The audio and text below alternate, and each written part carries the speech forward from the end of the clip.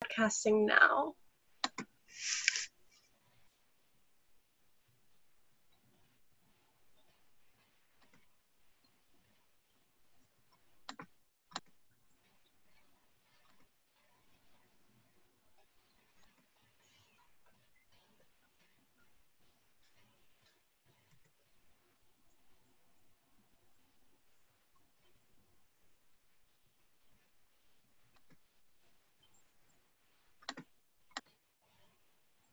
Hi folks, we're just given a few seconds for Zoom to let people in before we get started with our introduction. If you are already logged in, you can find in the chat some information about how to purchase tonight's featured book and how to get 15% off with a special coupon code if you buy within the next week. So look in the chat to find some links to that.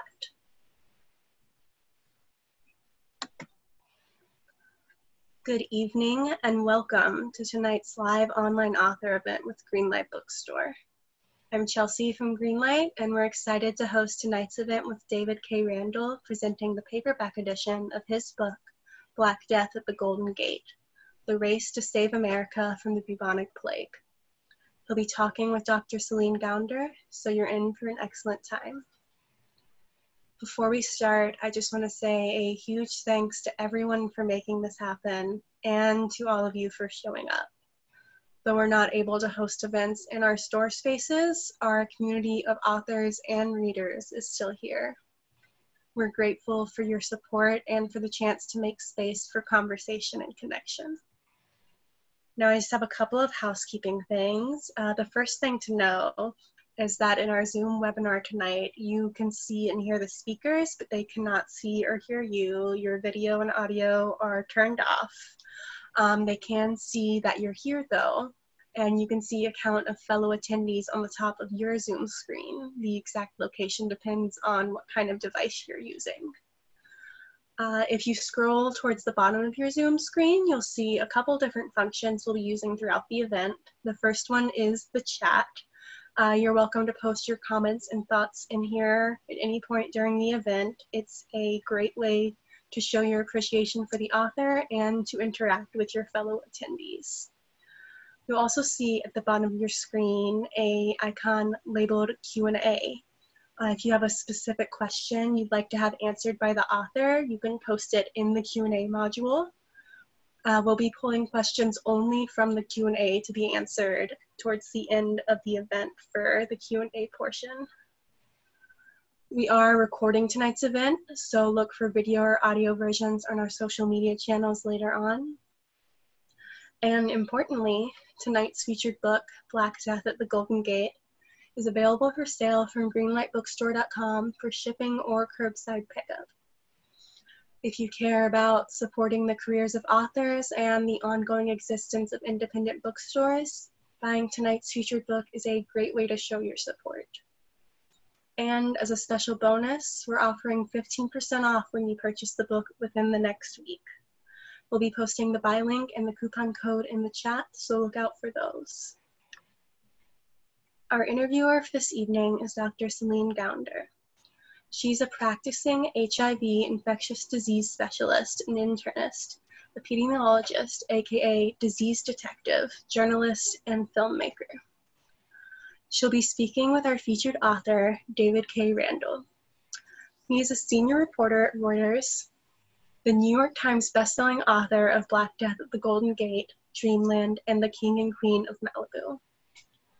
His book, Black Death at the Golden Gate, is a spine-chilling saga of virulent racism, human folly, and the ultimate triumph of scientific progress.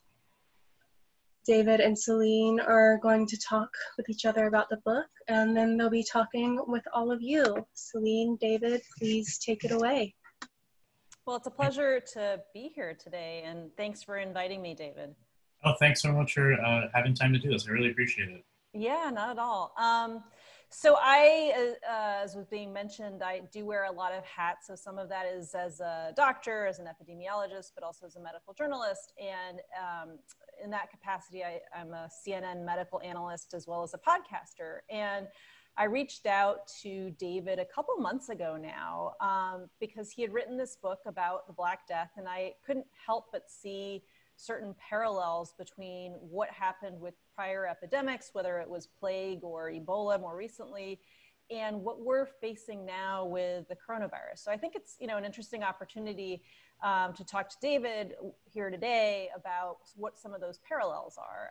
One thing I'd like to start with, David, is unfortunately, we're in this moment of real anti-science, science denialism. How did that manifest itself back then in San Francisco when they were contending with their own plague epidemic at the time? That's actually one of the things that has been so almost eerie to go through this, last 4 or 5 months. When I wrote the book, to me, it was just a book that seemed so far in the past, and it was a book of, personalities. You had one doctor whose name was Joseph Kenyon, who really represented, the hard side of science. He was one of the most brilliant doctors at the time. He was one of the people who were really bringing modern medicine into this era of, moving into the laboratory as opposed from the visceral, blood and guts of being a doctor in the 19th century or so.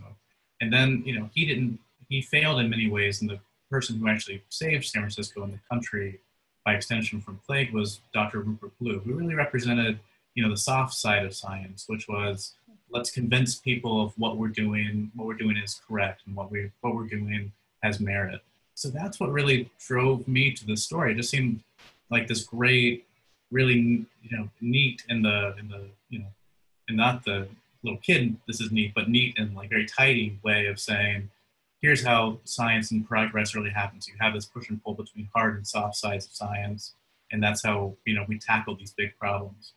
Now, as you see the epidemic, and it's getting worse all the time, you realize a lot of the same issues come up again.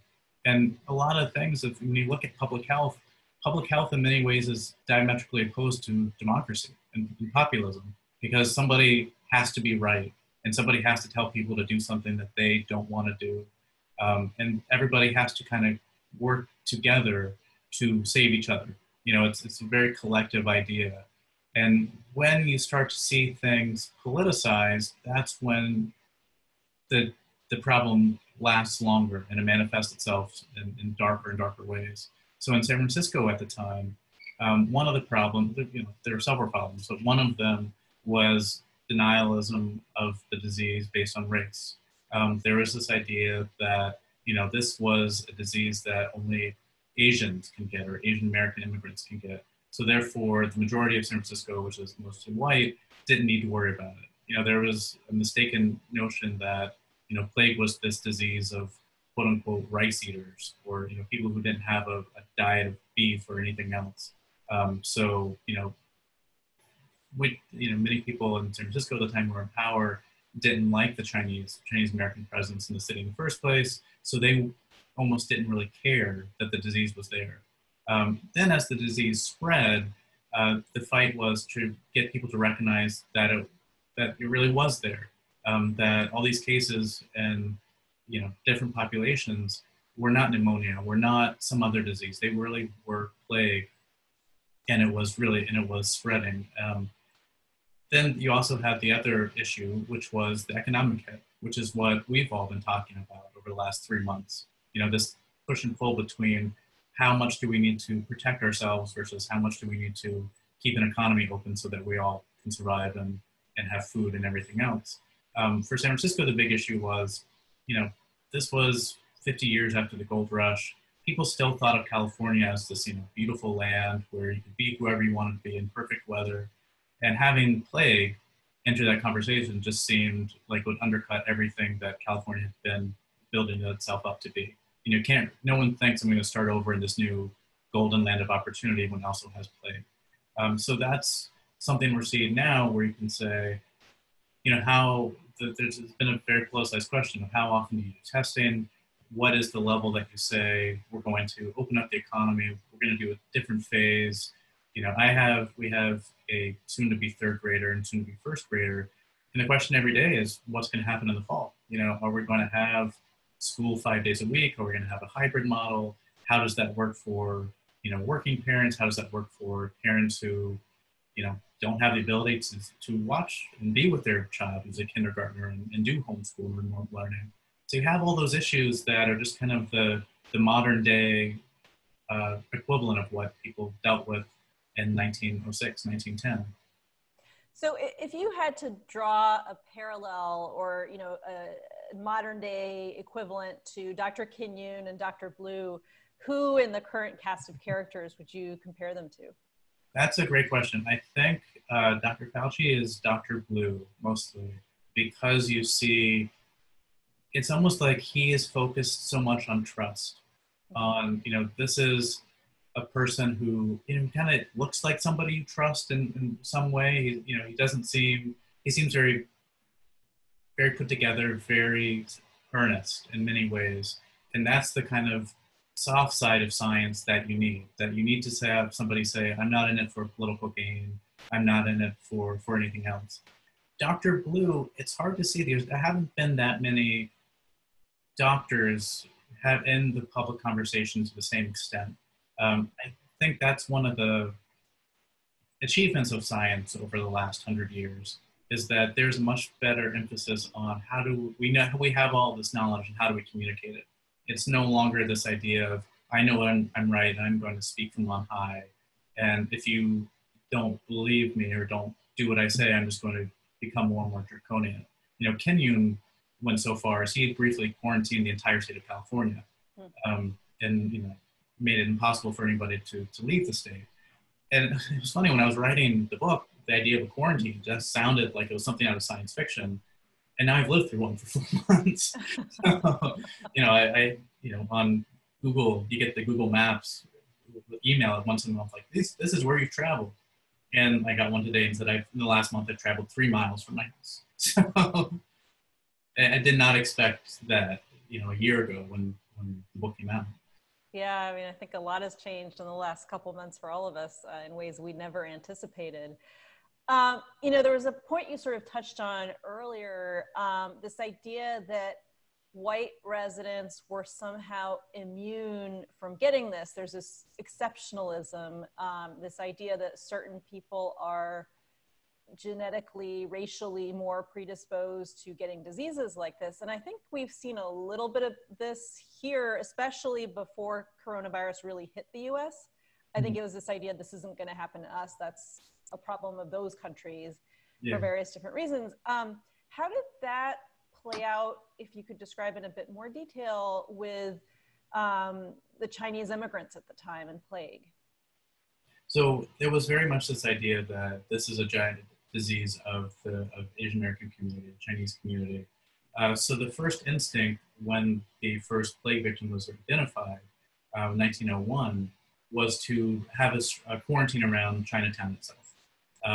This was pulled down after a day or two. And because it was pulled down so quickly, that almost created the idea that something else is going on here. That this is a con, this is, there's something else. This isn't just truly based on science.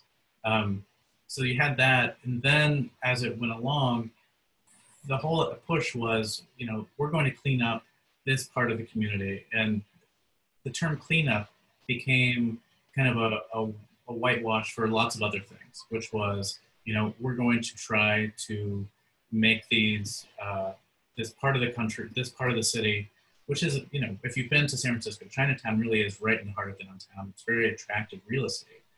We're going to try to push to take this, take away Chinatown, essentially. There were pushes and pulls to say, let's level it all, burn it all to the ground, let's make a big park, or let's do all these other things. And because there wasn't this urgency of, it's only a disease of immigrants, then the public health authorities in San Francisco and in California at the time didn't devote money to it. They didn't devote urgency to it. They thought this was a problem that will either sort itself out, or these people deserve to have a disease because of all these other issues. One thing I didn't realize, and I grew up in California, I didn't realize how strident the anti-Asian bigotry was at the time.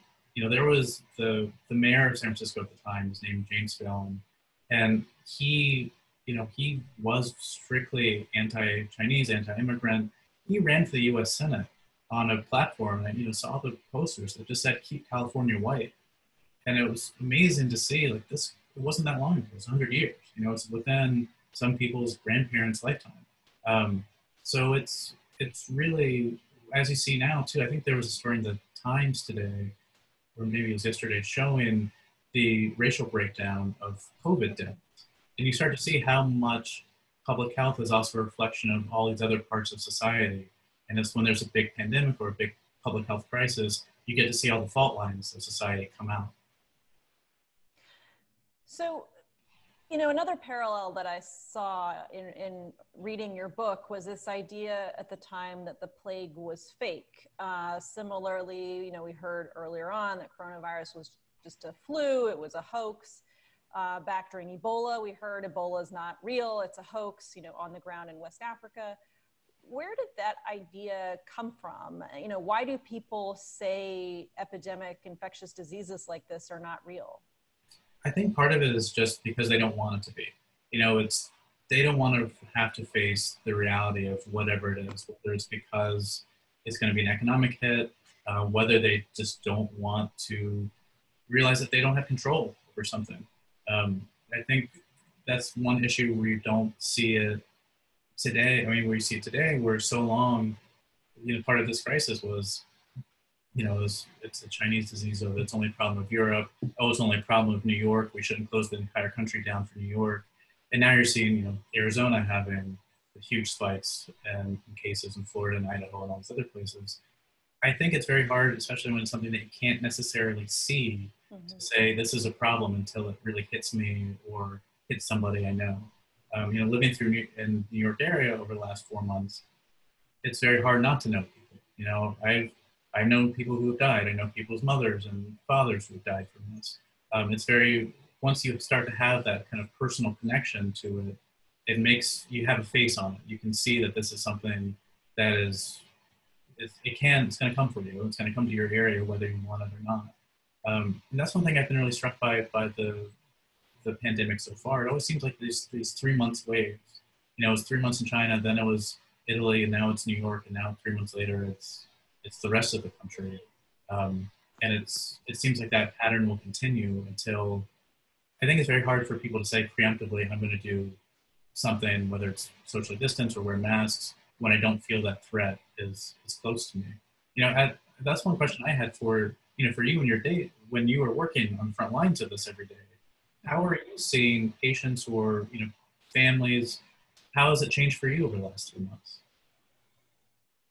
I think what was really striking was how quickly people went from they seemed stable to critically ill and needing to be on a ventilator. I mean, it happened just like that for some people, where you would see them, you'd round on them in the morning, they seemed fine, and then a couple hours later we were calling a code blue overhead. I think that was startling, because usually you get a little bit more of a sense that somebody's headed in the wrong direction. And so, that was pretty interesting. I think the other thing was that, at least where I was practicing at Bellevue Hospital, which is the big, call it county hospital for New York City,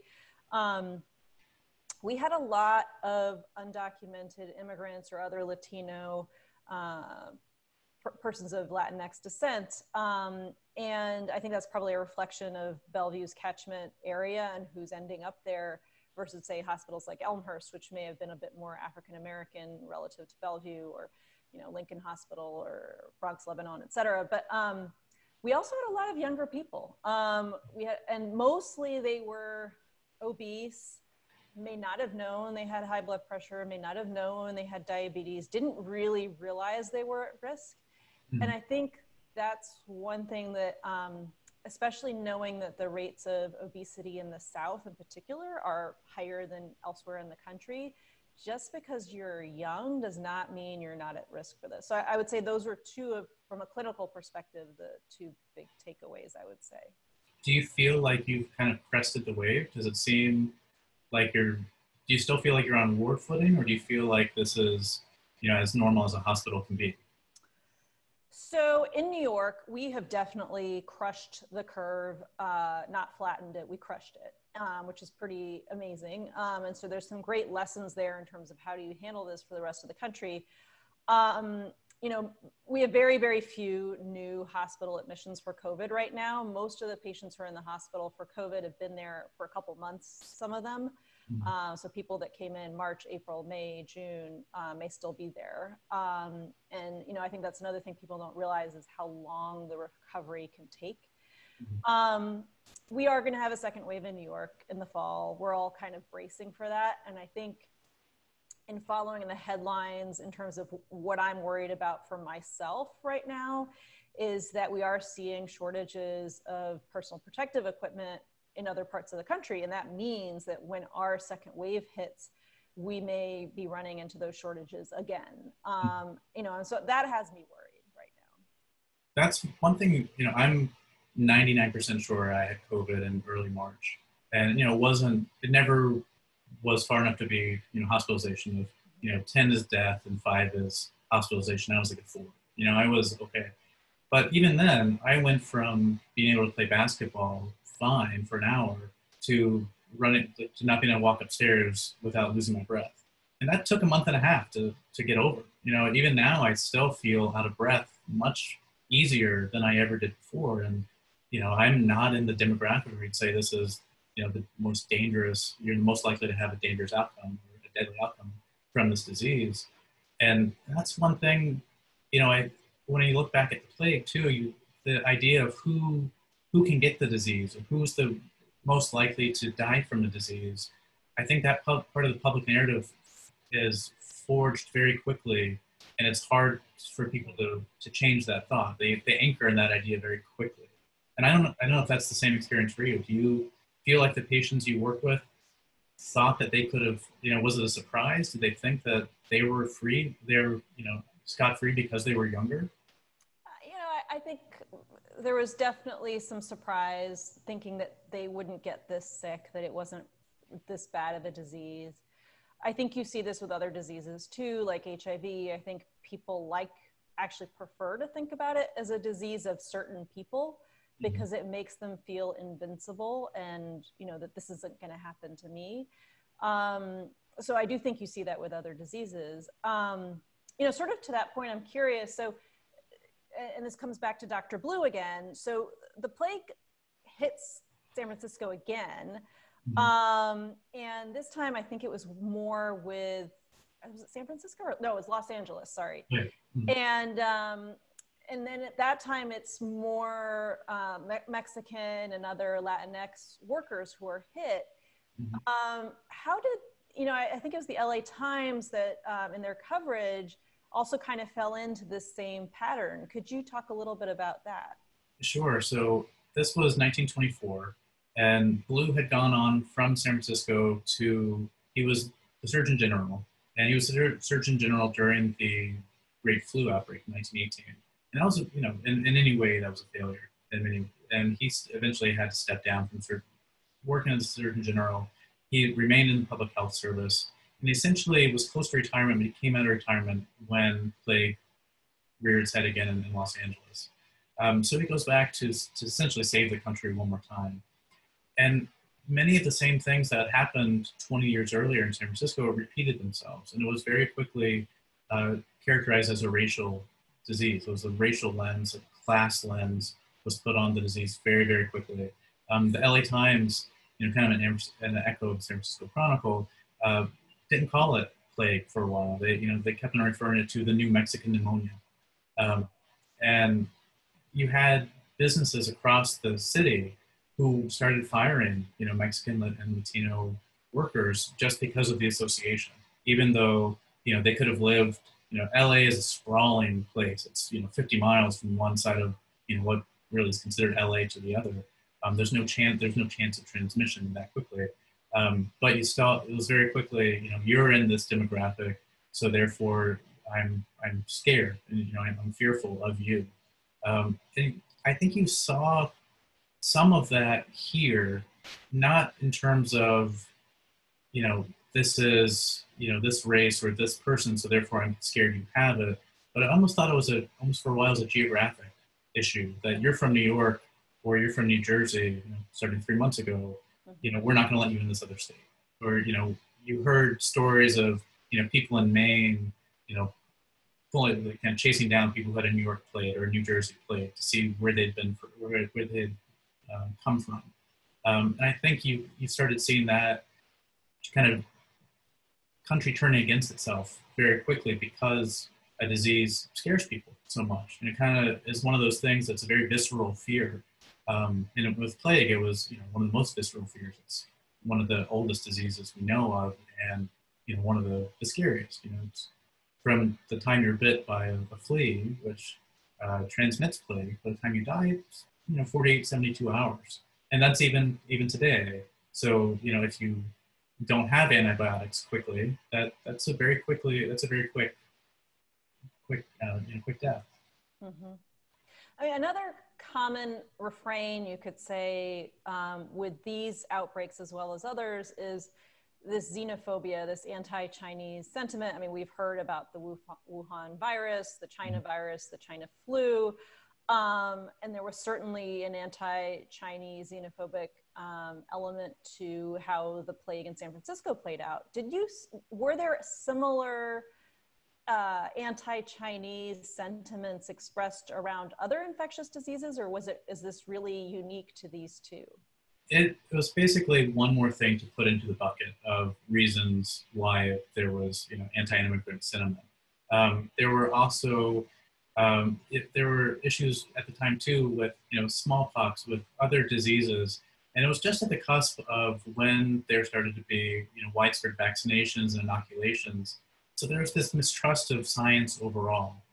So anytime there was almost like an excuse to say, this is the immigrant's fault, this is the other's fault, people jumped at it. And California at the time too really did have a stratified community and society that, Chinese immigrant laborers who came to California from the get-go did some of the most dangerous jobs. The Transcontinental Railroad was built with Chinese labor. Many of the hardest jobs in the gold mines and gold rush were done with Chinese labor. And it was this fight at the time to say, who belongs here?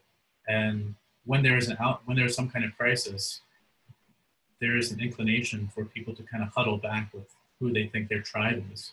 And when you have a multiracial,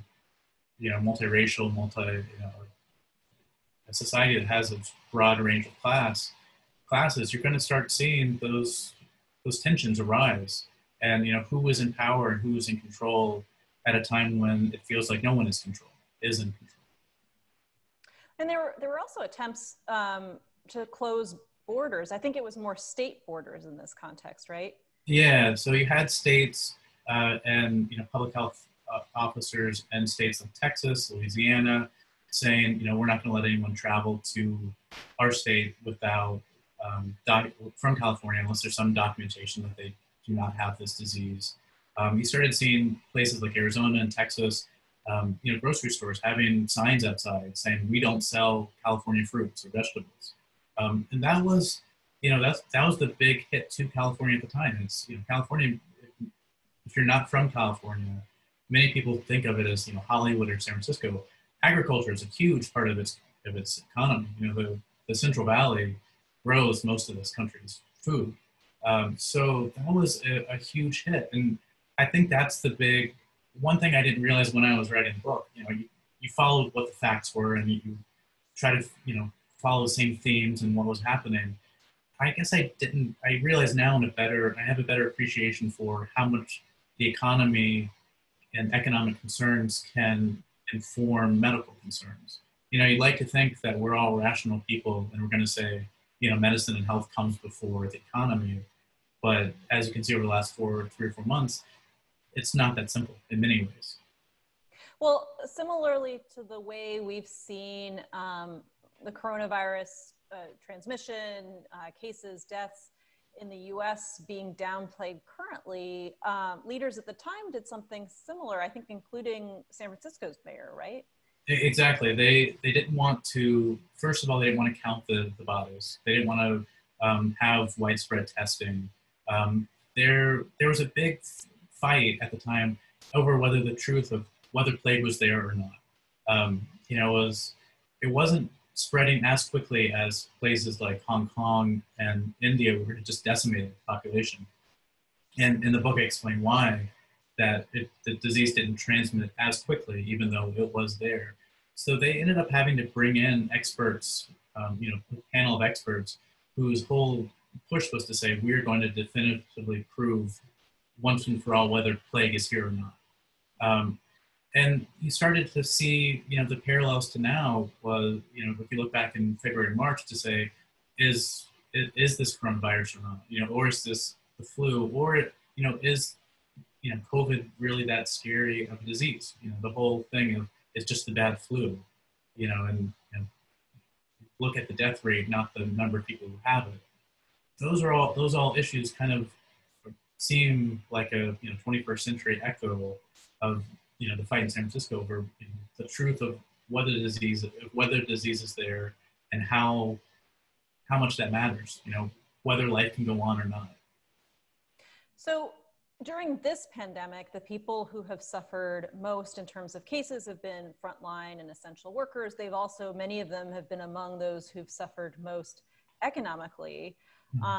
Restaurant industry, for example, has been one of the hardest hit. At that time, who were the groups that really suffered the economic consequences of the plague outbreak? It was the exact same. So it was Chinese American workers. They're the ones who were working in laundries, who were working in restaurants, who were working as laborers. And as it spread, once it spread outside of the Chinese community, it really did spread to the working class, Latino working class, Italian immigrants, Portuguese immigrants. At the time, what that's now considered San Francisco's North Beach neighborhood was called the Latin Quarter. And that really does abut Chinatown. And, plague is spread by fleas on rats.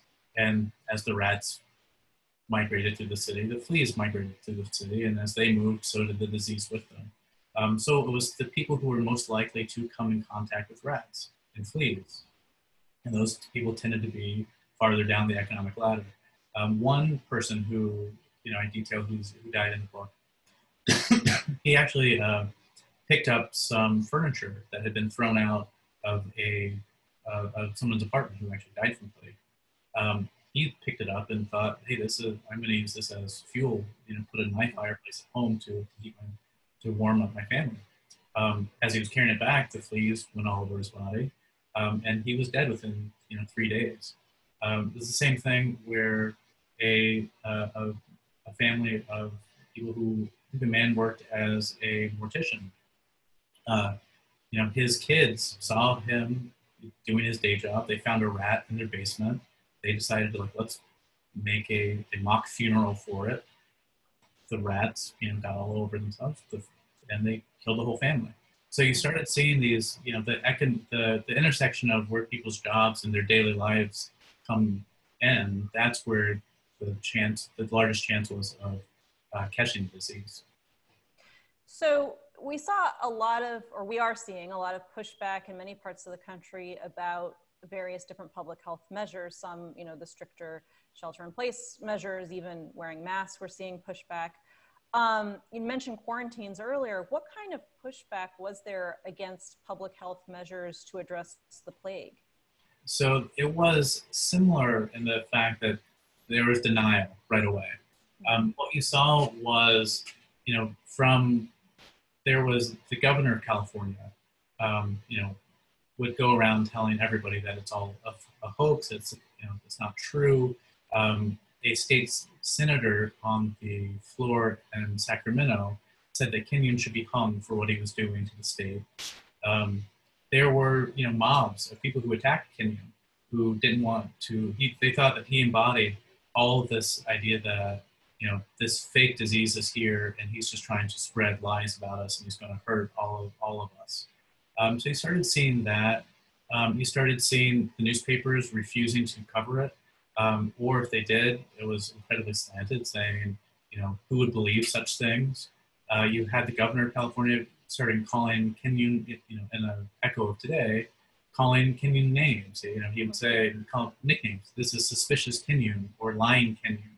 And that's very similar to public figures today who, are focusing on someone they who are telling a truth that they don't want to hear. Mm-hmm. Mm-hmm. So looking back at the study of, the bubonic plague in San Francisco, what are some of the key lessons for us today? What are some of the mistakes we're repeating, and what can we learn from that prior history? I think one of the best things we can learn is that you have to focus almost more on the soft side of science, especially in the initial part of the outbreak, than you do on the hard part, even though the hard part is what's going to save more lives in the short term.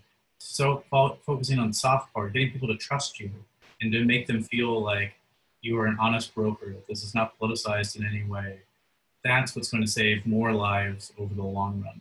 And I think that was one of the mistakes they made in San Francisco.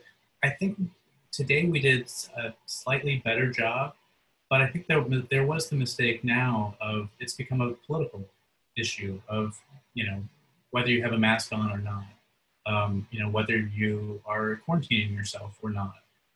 It almost becomes, tribalism.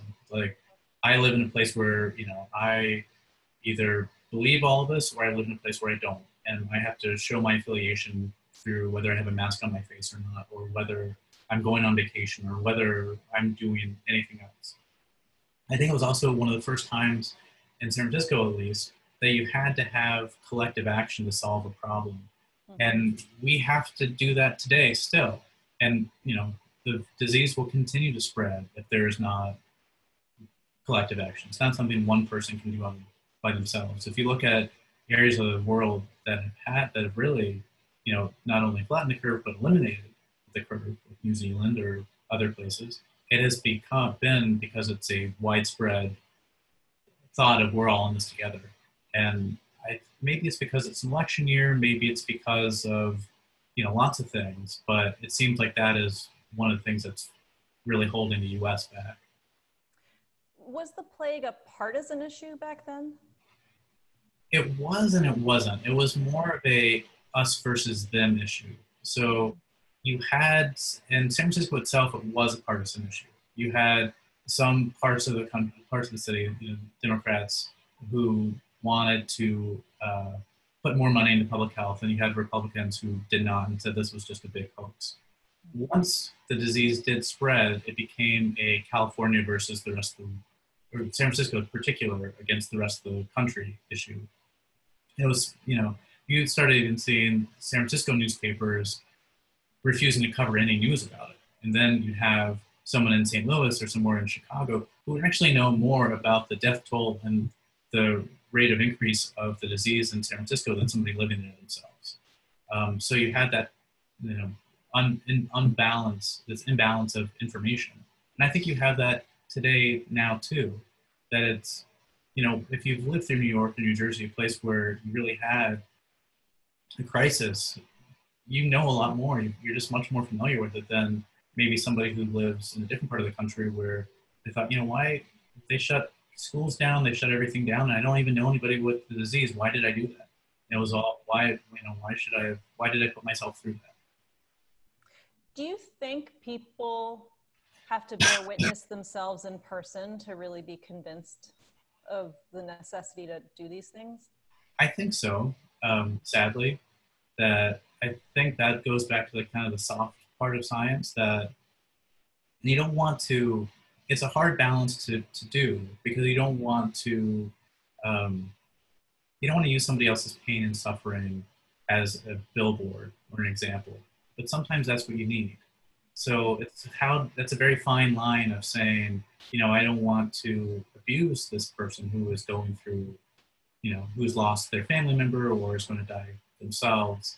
But at the same time, people need to go see it for themselves to realize this is real. And I think that's a hard balance that we haven't really figured out yet. Yeah. And it's almost as if face masks have become your way of flying your flag in this moment. Was there something that rose to that level, that kind of symbol at the time? Well, not exactly the same. What did benefit them at San Francisco at the time was Rupert Blue was the first one to realize that it's the fleas on the rats that spread plague. And he had the innovative idea of, let's pay people to kill as many rats as possible. So, he literally, people would show up to bring dead rats to their office, and they'd pay people a quarter for each one, or 50 cents if it was a female rat. So you had, gangs of kids going through the city, killing as many rats as possible. And Blue spoke to any organization that would have him. He spoke to business elite like Levi Strauss. He would speak to the league, the League of women voters, or it wasn't voters at the time, but civics leagues, longshoremen, anybody, anywhere who would have him there. He used to talk to them about the biggest civic duty you can do is to kill as many rats as you can see, and it gives somebody something to do. It was almost like this is a proactive idea that you can, not only save yourself but save others. And I think a face mask is hard because it's not as proactive. It's something you can do. You can wear a mask, but it doesn't have that same visceral reaction of, I stamped something out and I have some evidence of that I helped. And I think that if there was some way we could show somebody that they're helping, that would make this whole situation a lot easier and probably make it go by faster too. So I'm going to open it up to Q&A now. One of the questions we've already sort of answered about what are some of the lessons learned, but to follow up on that discussion, you said that it's many of the same groups, populations that found themselves at risk for the disease, at risk for the economic impact. What could we be doing? Clearly we haven't really learned some of those lessons because those people remain vulnerable in that way. What are some of the things that we could be doing to address that vulnerability? That's a great question. I think it's going to be a matter of public health education. It's a matter of looking at the structural changes that we need to make to our society. And I think that's a conversation that, we as a country have been having over the last 3 or 4 months, is starting to look at what are the structural issues that underpin many of the issues and the problems that we're facing, whether it's racism, whether it's, focus on immigration, whether it's tying healthcare to education or to employment in many ways. Those are the things that we're going to need to address, as well as just kind of breaking through the noise to show that, essentially science is real. And these are issues that really can save someone's life. And this is something very easy to do. That's one thing I was really struck by with the plague was Dr. Rupert Blue. Many of the innovations he did, it was part of what was then known as the Great Sanitary Awakening. And he essentially made cities livable. He started doing things such as instituting street sweeping, or instituting rat-proofing trash cans, or ripping up wooden sidewalks and putting concrete there so that rats can't nest and burrow underneath. And they all seem so common sense to us now, but they were so radical back then. This idea that why would someone clean up a street like that? San Francisco was notorious for people just throwing out food or whatever else into the street, or having the carcasses of horses or anything else there. I think, 100 years from now, people might look back and say, it was so easy just to put a mask on. It was so easy just to put some gloves on your hands before you went out. I think that's the biggest thing we're going to need to focus on. Well, and you mentioned the restaurant industry back then, you mentioned agriculture back then. Those are still some of the most vulnerable industries today. Exactly. It was one of those things that, as much as things change, they stay the same in many ways. It's the people who are most likely on the front lines are going to be people who, typically minorities, typically people who are in working class jobs, and having that ability to save those people who are most in need is going to save everybody.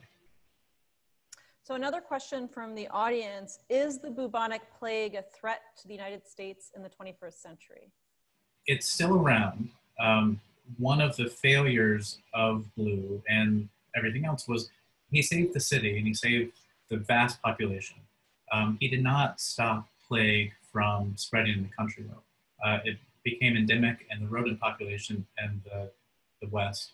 So even now, if you go to Yosemite, if you go to places in Idaho, there are signs saying, beware of disease squirrels because they can carry plague. About 15 to 20 cases, human cases of plague are identified in the U.S. every year. It's more of a problem among the prairie dogs and New Mexico. Veterinarians in California, New Mexico, other places, they're trained to identify plague because they're more, animals are more likely to get bit by fleas, and that is the crucial juncture so that they don't jump into the human population. What we have now is antibiotics can cure plague. They could not before, but the biggest issue is the fact that you need a dose of antibiotics very quickly. Because it's a very fast disease. Yeah, I mean, I've actually practiced on Indian reservations in the Southwest in Mexico and Arizona, and that's exactly it's the prairie dog exposure in that part of the country. And it's really a question of how quickly you as the provider seeing the patient, do you think about it? Does it occur to you that the patient has this? Because they're actually very basic antibiotics that work against the plague, very old antibiotics that work. It's just you need to think to give it to them, which is often more the challenge. That's something I noticed while writing about the plague in San Francisco, the outbreak, was that it took for a while for doctors who treated mostly white patients to say, I never even thought to think this was plague. I just thought this was pneumonia. I didn't think white people could get this disease. So kind of educating the doctors as well is such a big issue. Now it's funny, back in January, I was on the wards for 2 weeks of January with my residents and med students, and had already been reading the reports out of China at that point. And so had been pulling, the papers from the New England Journal of Medicine and so on and reviewing them with the residents. And they were kind of rolling their eyes at me like, this is never going to happen here. Why do we have to learn this? And within like a few weeks, clearly it was a very different story. We were swamped with those patients. But it is interesting how, do you think that these things can happen to you? Do you bother to learn about them? What's your index of suspicion and how prepared are you?